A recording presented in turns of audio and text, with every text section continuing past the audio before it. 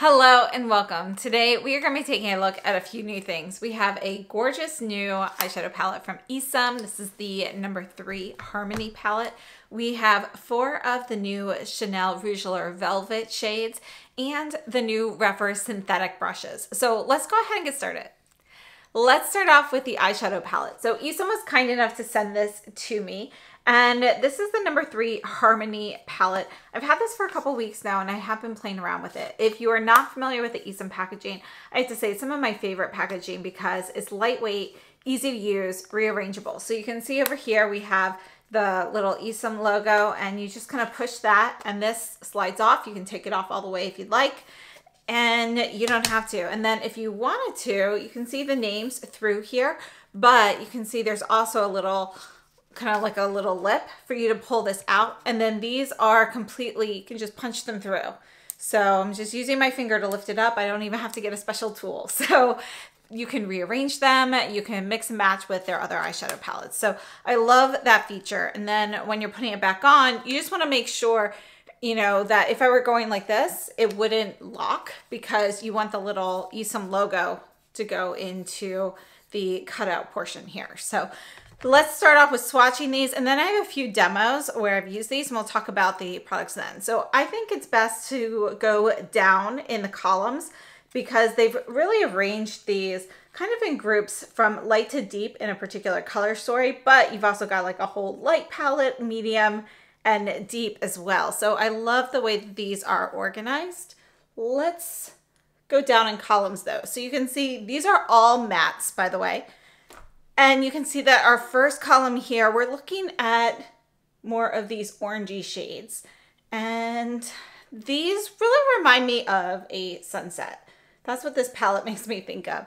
So you can see we start off with kind of a light, medium orange. We go into like a little bit of a deeper one. And then our deepest shade has a little bit of brick red in there.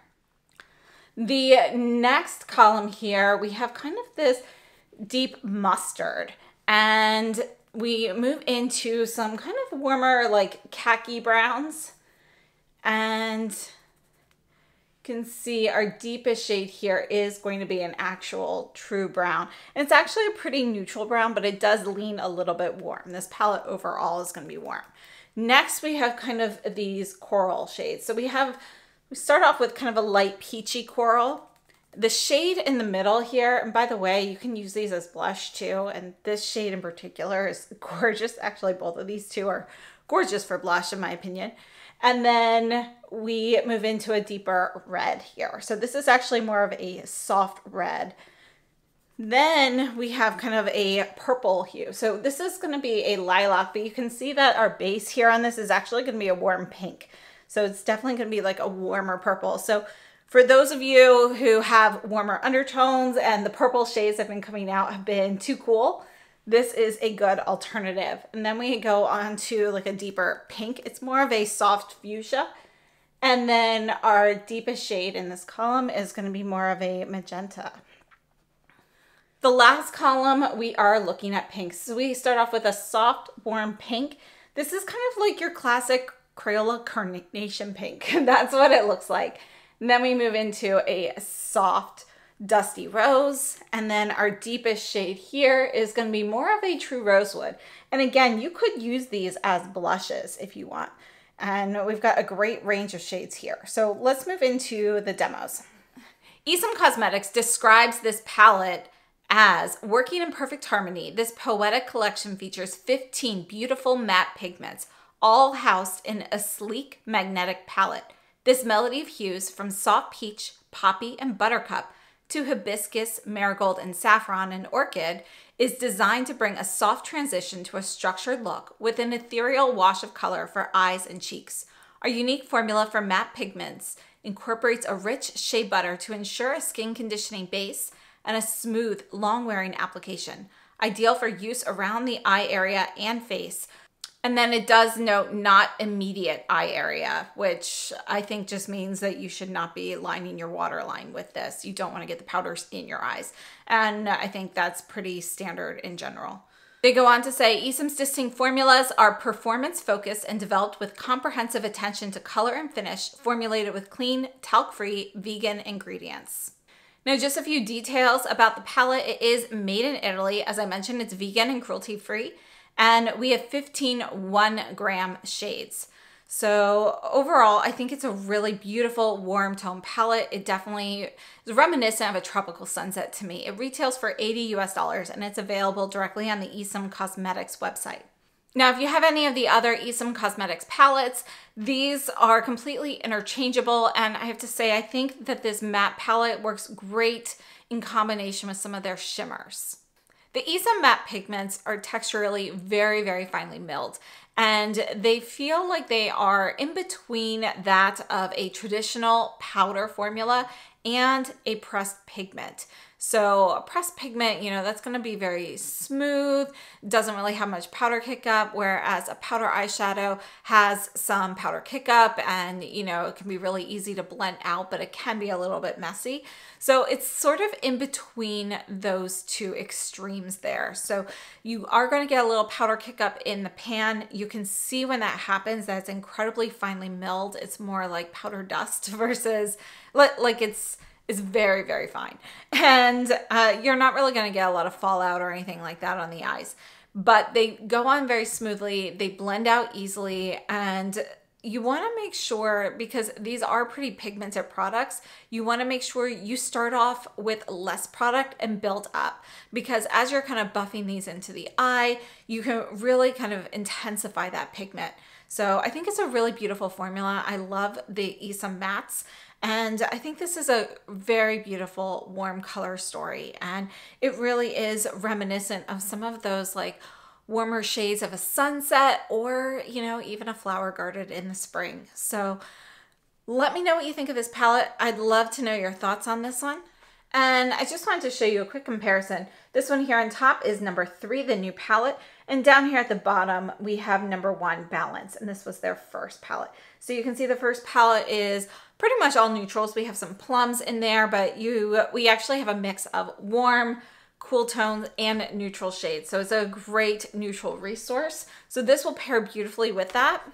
And then if you're looking for a palette to pair some shimmers or metallics with, I really like this one for it. So this is the number 2 Intensity palette from ESUM. And you can see we've got some cooler shades in this palette, but we also have some warmer shades. Just want to go ahead, I'm going to just swatch these two right here and kind of put those with these over here. So you can just kind of see how those colors go with it.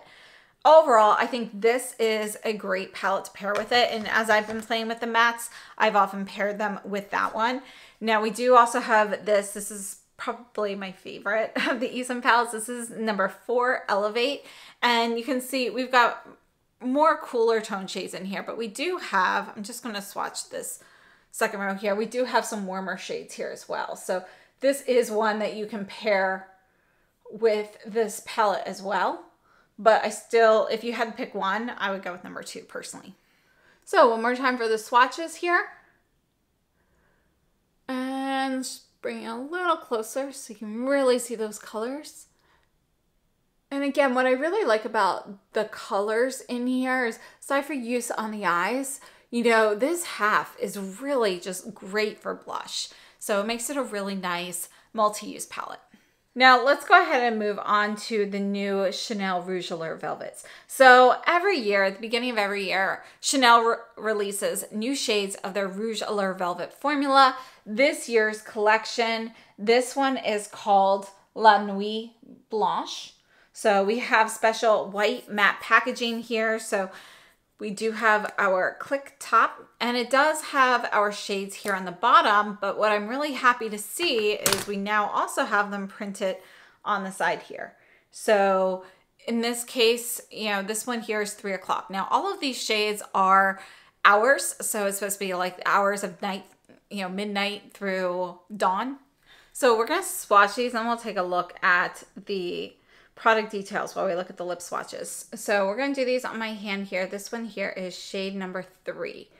And you can see, you can put it on sheerly. If you put it on sheerly though, it can be a little patchy. You'd want to use like a lip brush or something to kind of smooth that out. And then built up here is this stunning, sort of like a fuchsia pink, but it does have a little bit of a warmer undertone. A lot of times when we see these bright pinks, they're very, very cool, and this one is not. Now I also picked up 3, 4, 5, and 6. So this one here is number 4. Sorry, because of my vein there, that kind of went a little differently, but this is going to be a brown. Online, it kind of looked like brown with a little bit of purple, but it's not. It's really more of just a true brown. There's actually a little bit of a golden reddish hue to it. So think of like the bark of a redwood tree. So that's what it makes me think of. And then number 5 here, this is a really beautiful berry shade here. And you can see we've got a little bit of purple in this, but we also have, you know, kind of that quintessential berry, just a little bit more purple than what we usually see. A lot of times the berries are a little bit more red, whereas this one leans more purple. And then number 6 is what is on my lips right now. And this is really going to be more of a rosewood shade.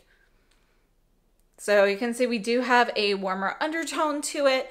It's a really beautiful rosewood though, and it makes me think a lot of this last shade in the ESUM palette. Let me just go ahead and put a swatch of that next to it so you can see how close those are. As a matter of fact, shade number 5 is kind of like this more magenta shade here in the ESUM palette as well. We definitely have some similarities there. Let's move on to product details while we look at the lip swatches. So there are 8 new shades of the Chanel Rouge Allure Velvets. These are all limited edition. And again, they have this limited edition matte white packaging here. And these are made in France with an 18-month shelf life. We have 3.5 grams of product. This is the same Rouge Allure Velvet formula that we've seen over the years. So the shades range, as I mentioned, they go by hour. So we start from 0, which is your midnight, all the way up to 7. And according to Chanel, these are inspired by the theme of the night city and parties. They give the lips a bright color with a matte finish, and their numbers represent the time from midnight to morning. These lipsticks retail for $50 US. They also have a couple of sets that are available. Now, there's really no monetary reason to purchase a set. With the set, instead of getting the lipsticks in an individual box, you will get it like there's a set of 2, you would get that in a double box, or a set of 4, you get it in a big 4 box. But price-wise, they are the same. There's no discount for purchasing as a set, but you are limited to the colors that they have selected. The Chanel Rouge Allure Velvet formula is pretty classic. You know, we've seen this for many years. It has kind of a thin, lightweight texture on the lips. You have a little bit of that powdery feeling in there, but it's very smooth. It glides on easily, very easy to use, comfortable to wear a long time. So I think overall it's a nice formula, and they've got some really nice shades in this launch. So let's take a look at just a few quick comparisons before we move on to the Rephr brushes. Now, I wanted to take a look at some of the Lisa Eldridge lipsticks. So we're going to go ahead and swatch just a few of these kind of right on the side here. So I'm going to take Velvet Carnival, which will be the first Skyscraper Rose. And let's start with those. So we're going to put Velvet Carnival right here. And we'll put Skyscraper Rose right here. So you can see how those compare. And again, shade-wise, we're looking at 3, 4, 5, and 6. So 5 is paired with Carnival, whereas Skyscraper Rose is paired with 3. All right, here we have Velvet Decade and Velvet Cinnabar. So let's go ahead and squeeze these in. There's Decade, which is going to be significantly cooler, and there's Cinnabar, which has a lot more red in there. And that red has more of an orangey hue to it. All right, so now we're gonna look at Velvet Blush right here and Velvet Muse, which Muse is my favorite from Lisa Eldridge. So you can see it's kind of similar to those. I'd say it's more of a mix in between the 2 shades. This lipstick here is Prada P55. So I'm gonna go ahead and put this one right here next to the 3 o'clock shade. Now, if you look at that, if you use one sheer swipe, they're gonna look pretty identical on the lips, very, very close. But if you build that up, you'll see that the Prada is cooler with more of a blue tone base. Now, this shade here, number 5, really made me think of a couple of shades that we saw for holiday a couple of years back now. So this is Givenchy 338, And I'm just gonna put this right here. Now you can see the 338 is gonna have more red in it. But I also want to look at the Guerlain shade, also from that same holiday. This was 777. And this one here, I mean, I have to say, I still love this shade. I wear it a ton. And you can see they're pretty close. This one also has a little bit more red in it. It's actually more pink than red. So we've still got more purple in the Chanel. Now another Guerlain lipstick, this is number 19. So this is one of the ones that came out with the fall collection last year. And you can see it's gonna be a cooler brown. This one here actually has a little bit of purple in there. And this is Chanel Rouge Allure 204 Sensation. So let's go ahead and put this one right up here as well. And you can see this one has a bit more red in there. And it's also a little bit cooler. It's got more of this red and purple in there. And then this is the new Tom Ford Slim Lipstick in 153 Velvet Tux. I just wanted to see how this, oh, that one's more pink. This one here is 100. Might as well, I'll just put this one right here, but that's not gonna quite go either with any of these. So I hope those comparisons help so you can kind of see some of the nuances of the shades, how they match up with things that you might have in your collection. Let's go ahead and move on to the brushes. And we're gonna look at the new brushes from Rephr. So Rephr has released 3 new brushes. These are synthetic. You can get all 3 of them for $36 total from their concept store. If you're not familiar with the concept store, what happens is you place an order through there, you get their brushes at a steep discount, and a few weeks after you've ordered, they'll send you an email and request feedback on the brushes. And this is how they kind of determine their designs, they make any improvements and adjustments and so forth to their brushes. So this is a great deal and a great way to try these out. So the synthetics, you can identify that they're synthetic by having the B. So we have B01, B02, and B03. And then you can also tell, I mean, mine are dirty right now from the demos, but you can also tell when you look at brush hairs, you know, the way that they look and shine in the light as well. So these are synthetic. They are incredibly soft. Now we'll talk about the details of these brushes while we look at some demos here, but let me start off with these in order. So first off, we have B01. And you can see that we have kind of this curvature here where it has a very slow curve up. It's going to be very dense. And here we'll use my arm here. And you can see it's soft yet dense. And this is the multitasker brush. I think this is the most useful brush in this set of 3. You can use this for under eye concealer. You could even use it to buff in like an eye base or something like that. You can use it for contour. You could use it for highlight. You could even use it for blush if you wanted to. You know, it's got such a variety of uses. You can use these with creams, liquids, powders, but personally, I like the synthetics for creams and liquids. So that's B02. That was B01. B02 is a larger version. We have the same shape. You can see the shape is going to be pretty much the same here, but this is going to be overall bigger. This is going to be ideal for foundation. You can see how much flexibility and give you have here for this. And that's because it gets a lot longer there. And I think it's like a really great brush. So you can use this for foundation, cream blush. I have that in the demo, so I'll show you that in just a minute. And then B03 is an eyeshadow brush. So again, creams and liquids, this really excels with. You can definitely use this for powders as well. And I did show you that in the demos today, but you can see this one's very flexible, sort of in between a crease and a shader brush because we're not as fluffy as a traditional crease brush. Plus we have kind of that pinched ferrule here, but we do have a bit more width than a traditional shader brush. Now, one thing to note, you can see I do have a little bit more of a curvature on this side here. So you can see that mine kind of goes whoosh and it curves back down. So we've got a steeper angle on this side and a more shallow angle over here. So when I first opened the brush, and by the way, Rephr was kind enough to send me these, I thought that they were the same on both sides, but you can actually see that we do have a bit more of an angle here. And instead of the tallest fibers being directly in the center with the same amount of bristles on both sides, you can see that they are a little bit more to my right at this point. Let's take a look at the demos while we talk a little bit about the details. Now, Rephr brushes are typically made in Japan. They are done in the fude style, handmade by artisans and so forth. And these synthetic brushes are a little bit different. So I know Rephr's been working on finding, the best synthetic bristles for quite a while, ever since the first conversation I had with them, which was probably 4 or 5 years ago. So I know it's definitely been a long, arduous process for them.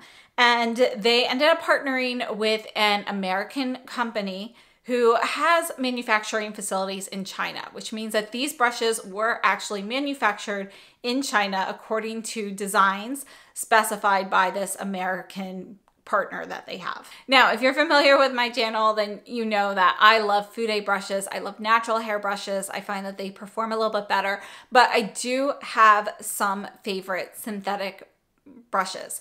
And those would be things like the ESUM V series. I really like the BK Beauty brushes I've used. Some of the Westman Atelier and Rephr brushes have been great. So there are definitely some great synthetic brushes on the market as well, but I still prefer natural hair. I have to say these new Rephr ones are really, really nice. So they definitely go up there with some of my favorites. But I have to say the ones that I like, I prefer the B02 and the B01. Those two are my favorite from here. The eyeshadow brush I think is nice, but it's not a favorite for me. It will, put on your shadows very nicely, very easy to use. But I think that one for me, I would prefer something to be a little bit shorter in the bristle length than this one is. And that's going to be part of the feedback that I share with Rephr myself. Now, as we're looking at these demos, you can see I definitely used the B01 a lot in these demos just to kind of show you how versatile this one really is. It's such a great size and density. We have these short fibers here. Again, these are incredibly soft. If you have very sensitive skin, these are very soft, so they should still work for you. And this works so well for under eye concealer. And for contour, you could use this for like a cream bronzer or highlighter. You could even use it for cream blush. The recommended blush brush from Westman Atelier is similar in size. So we'll take a look at that in a minute.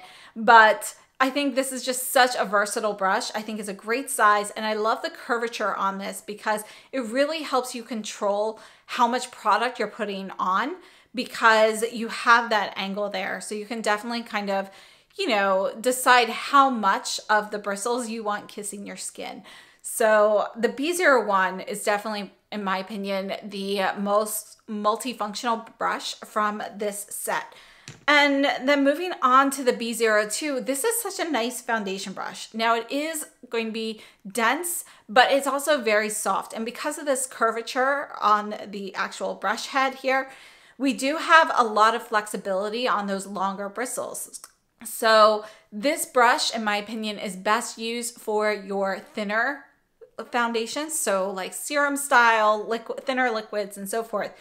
You can use this with something a little bit thicker, more of a cream style foundation. But in my opinion, the application for this is better off changing. So if you want to swipe and kind of, swipe like a traditional foundation brush, then you want a thinner actual serum foundation. But if you want to use a thicker foundation, this brush can actually kind of replace any sort of makeup sponge that you might use with a patting motion because it is dense enough to provide that. It's very, very soft. So you can actually pat your foundation in with this brush and you get a very nice finish as well. Now, I also really like this brush for cream bronzer and cream blush because, again, this angle will help you control if the brush size feels a little bit too large for the color you're working with. You are in control of how much of it actually touches your skin. So I find that to be really good. But even if you didn't even want to think about any of that, I think this is a really good size for cream blush and cream bronzer. So I think it's just a really nice brush overall. So this is definitely one that I really like. And then moving on to the B03, and you could see in the demos, I wanted to show you what the B01 looked like for using it as an eye base applicator. And then you can also see the B03 and how that performs. So the B03, you know, this is going to be a little bit fluffier. It works really nicely to blend out the creases, but I do think if you're covering your eye with one shadow, I think this one's better for blending it out. It's fluffy enough, but for straight depositing, I would prefer something a little bit denser or a little bit shorter fiber, so there's a little bit more control. This one's a little bit fluffy for me in that respect, but it works very nicely if you're using a cream base and then you're applying some like powder shimmer or glitter or something on top. It does work well for that. So overall, I think all three brushes are great, but the B01 and B02 are definitely my favorite. However, right now they are available at Rephr in the concept store as a set, all three of them for $36 US. And I don't think you can go wrong with that. It's such a great deal and a great way to try these out. All right, so we're just gonna do a few quick comparisons. And we're gonna start off here with the B01. So again, we have this nice slant here, but it's a very, it's a very gradual slant. So just a few quick comparisons, just so you can see Sonia G, this is their soft concealer. You can see the size difference here. The Rephr is going to be a little bit larger. And again, we have more density. Look at the flexibility with the Sonia G versus the Rephr and how much of this kind of moves all as one. But I also wanted to take a look at this. This is the baby blender from Westman Atelier. So when they first launched this, this was intended to be the brush for their cream blushes. So you can see size-wise, they are pretty similar. So the difference here is we do have kind of, kind of curves and tapers at the top here. So we get a little bit of a smaller head versus a wider head here for the Rephr. Dimensionally, with the actual diameter, the Rephr is going to be slightly larger than the Westman Atelier. You can see the Westman Atelier has a bit more flexibility here because we do have longer bristles. Moving on to the B02, you can see we have a bit more of an exaggerated angle here than we do with the B01. And this is the Rephr 31 brush, which is actually one of my favorite foundation brushes. This one's a mix of synthetic and goat hair. And you can see we do have, it's gonna be more of a sharper angle here. You can see we have a steeper incline and the brush head is going to be bigger.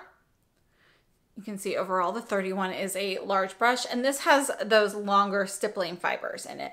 So you can see that this one here is gonna be a little bit stiffer in motion versus the B02. So you can see how much that bends and how soft it is on the skin. The way this one feels on the skin, although the shape is different, made me think of this one from Koh Gen Do. So this is the buff brush from Koh Gen Do. It's very soft synthetic fibers. This is one of my favorites. You can see though we do have more of a curved top versus the angle here.